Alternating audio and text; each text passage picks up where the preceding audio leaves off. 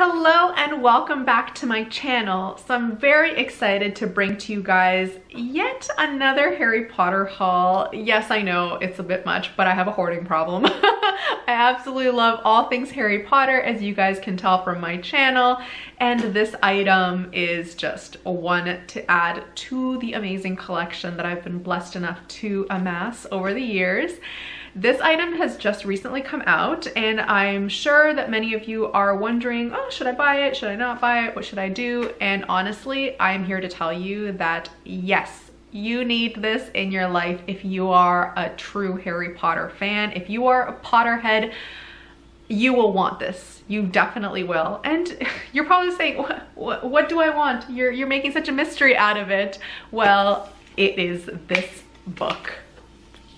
And I'm holding it backwards. It is this book. Oh my gosh. So quick backstory. So I know that there are a lot of illustrated books out there now for the Harry Potter books. You know, I think so far they've done the first 3 books. There's a lot of, you know, behind the scenes making of sort of books as well. All those Vault series of books that I know one of them goes into the characters and they go into different aspects of the Harry Potter movies. There's Fantastic Beasts and Where to Find Them, the illustrated version out now as well. And all of those are beautiful collectible items. They're gorgeous things to have in your collection. I personally don't actually own any of them. I would hope to one day, but they're pricey. So it's the kind of thing that I'm kind of looking into the investment over maybe the subsequent years. But this, when I heard about this book, I just immediately jumped the gun. You can find it on many places, obviously your local bookstores. I purchased it off of Amazon and it recently came. I wish I had done an unboxing because my reaction was probably priceless, honestly. I was expecting, you know, this to be the book cover. Oh my God, and I'm holding it upside down. There we go. So I was expecting this to be the book cover itself. It's gorgeous, you know, kind of metallic writing, and in the background you have Hogwarts and the grounds of Hogwarts and the Hogwarts Express just at the bottom. But what I wasn't expecting is how heavy this book is. This is a substantial book. This is a very, very significant amount of Harry Potter beautifulness. So that was my first reaction, was just, oh my God, this is huge. Because I've seen the illustrated books that are available, and a lot of the Vault series, I've seen those, and though they are also substantial books, they're not like this level of heft and weight. So that was one of the first signs to me that, you know what, there is some amazingness that's waiting inside of this book. And then I opened it, and I have not looked all through it, but I wanted to at least check it out so I could give you an honest, right off the bat, is it worth it, is it not worth it, in case you're wondering whether to purchase this book. And I can say to you that if you are a Potterhead, if you are someone that likes Harry Potter, if you're someone that loves Harry Potter like me, then you need this book. You have to add this to your Christmas wish list, to your birthday wish list, to any kind of wish list, because this is beyond magical. This book is basically the artwork and the design and all of that went into creating the world of Harry Potter. So from the initial concept artwork that drew inspiration from J.K. Rowling's books, there's a lot of artwork that is based on concepts that never even made it onto the film, so that were never truly brought to life, because perhaps it was the initial just rough sketches of what they were thinking of filming, and then to photography related to the final products as well. So if you're a fan of art, of design, of Harry Potter, of movie filmmaking, of any of those kinds of things, then you will truly cherish this book. I am absolutely enamored by it, as I'm sure you can tell. I think it's glorious. I am so happy that they actually put something like this into one kind of compendium book, instead of, you know, releasing it as bits and pieces and making us have to collect all of it over a number of books. I love that they actually came out with one solid book, one item that really has all of that in it. It, to me, is like basically it's like a coffee table book. So if you collect coffee table books, you'll know what those are like. So you'll maybe have one particular designer or one artist, and you'll have a huge hefty book that kind of has most of their artwork in it and talks about their artwork.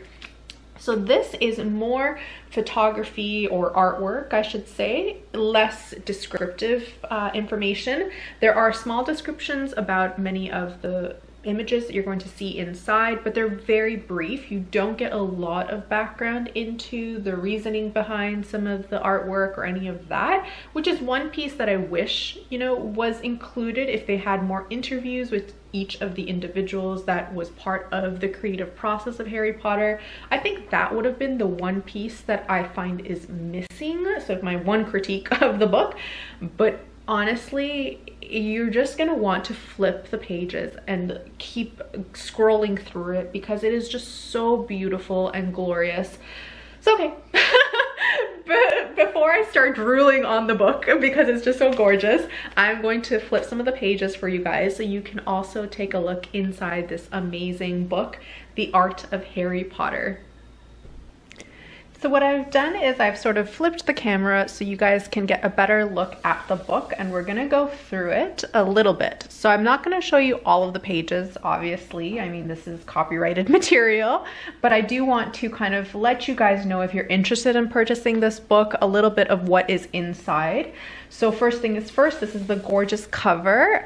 This is a little bit metallic, like I was mentioning. I don't have the best lighting happening here, but it is somewhat reflective.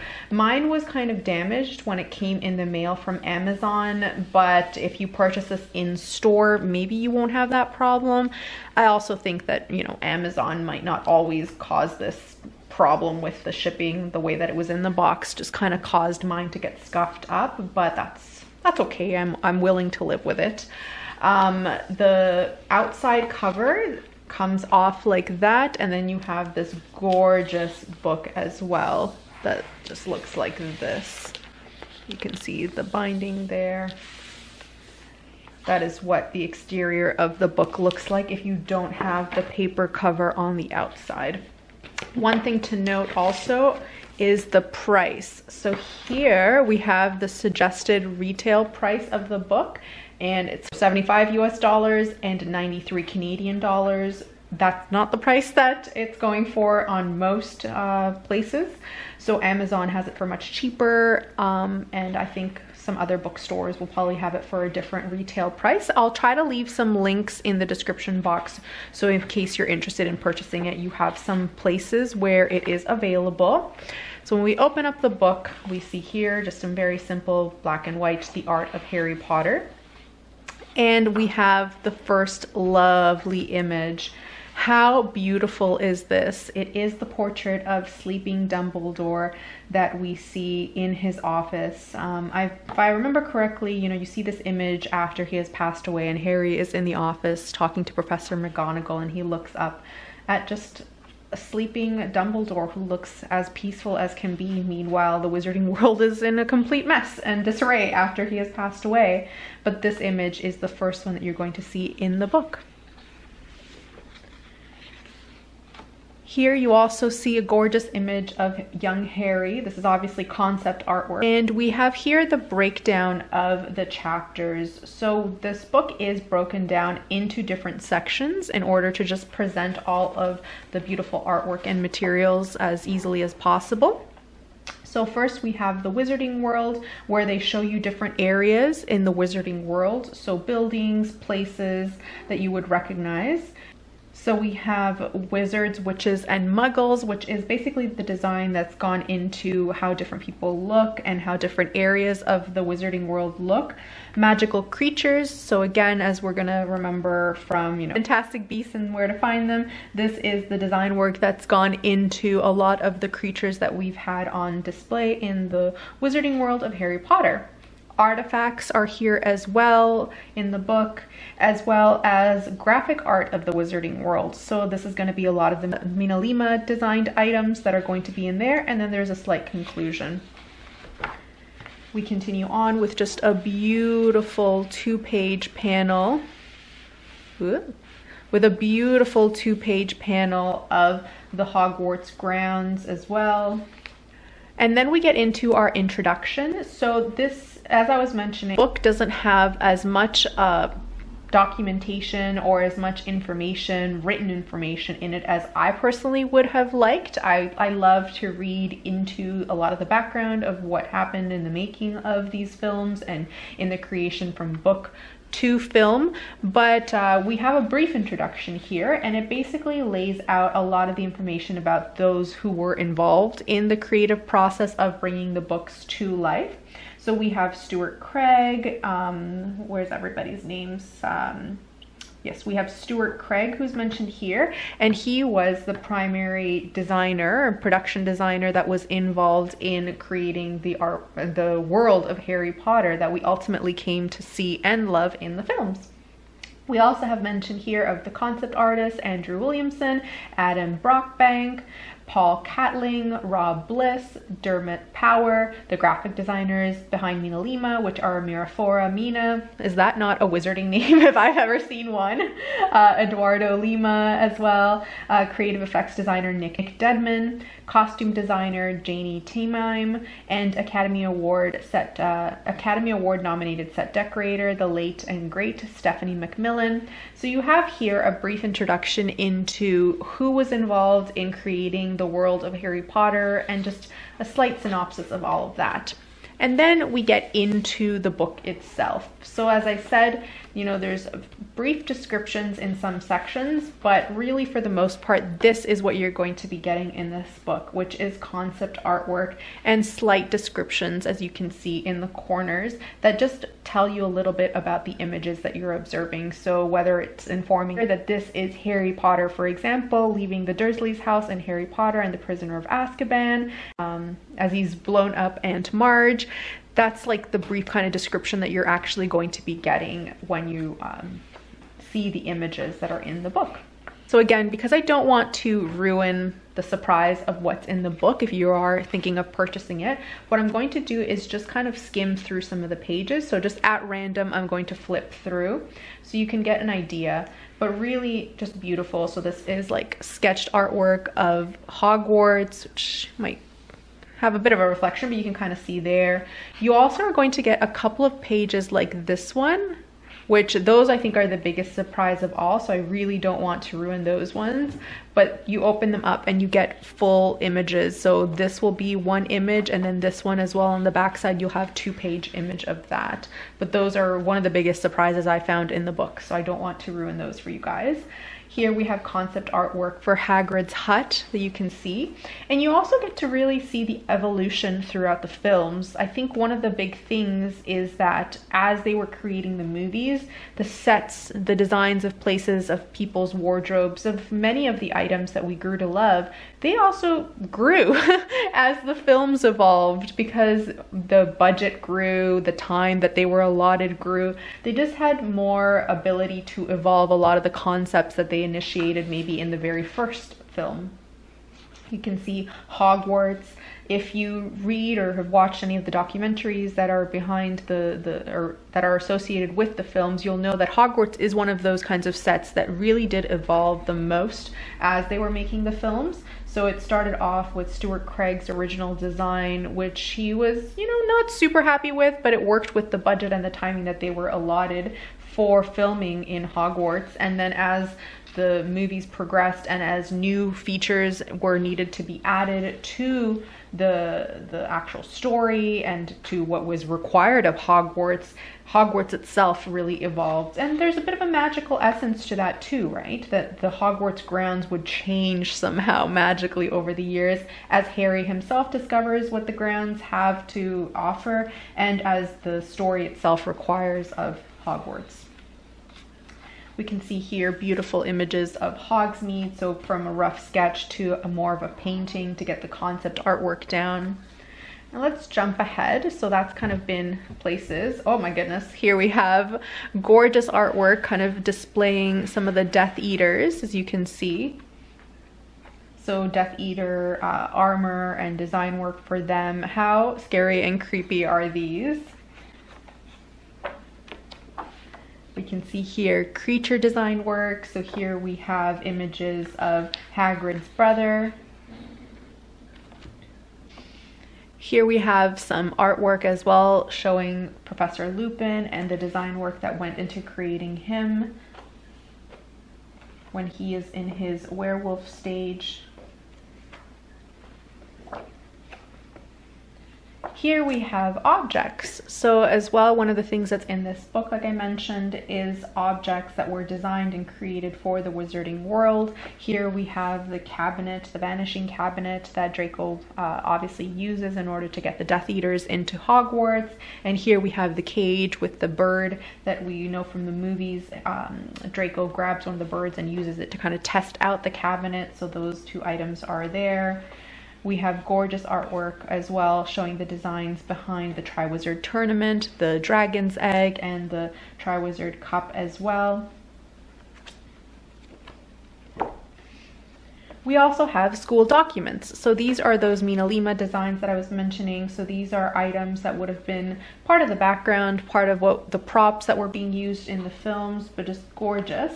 Here is Harry's actual acceptance letter to Hogwarts, as well as his letter showing all of the items that he would be required to purchase.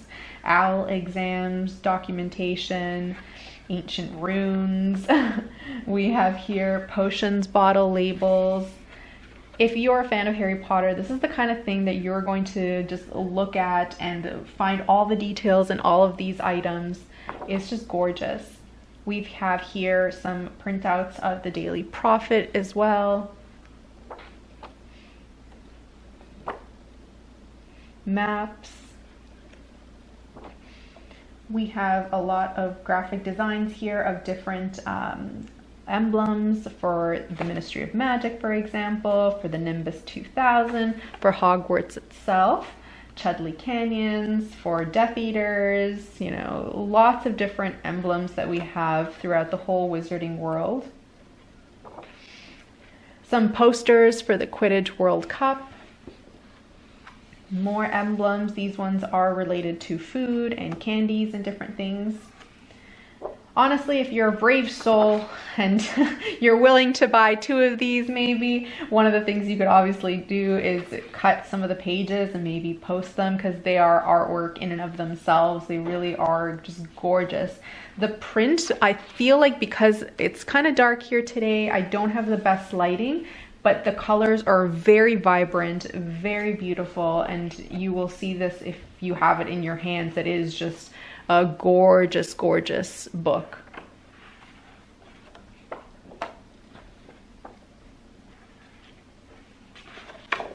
So at 363 glorious pages of beautiful Harry Potter artwork, I have to say I highly recommend this book for yourself if you're a Potterhead, or anybody in your life that might love Harry Potter. It is just a gorgeous addition. My couple of drawbacks are that there's not as much descriptive information in it as I would have personally preferred. It is kind of heavy, and I'll have to find a place to kind of store it in a way that it's not just like hidden away. This is the kind of book that just screams to be picked up and looked through. There is so much gorgeous, beautiful images in here that just, I don't know, they shouldn't be just hidden away in a book. It is an art piece in and of itself. So if you're willing to kind of shell out the little bit of cash that this is worth, it's a hefty item. It is a true collector's item. Then it is worth it. You will not be disappointed. At least I don't think you will. I hope you won't. But I personally love it, and I think that you hopefully will love it as well. I'll leave some information linked down below in case you are interested in purchasing it. And if you are, let me know what you thought once you got it. Did you also love it? Let me know in the comment section, and I hope to see you guys in the next video. Goodbye!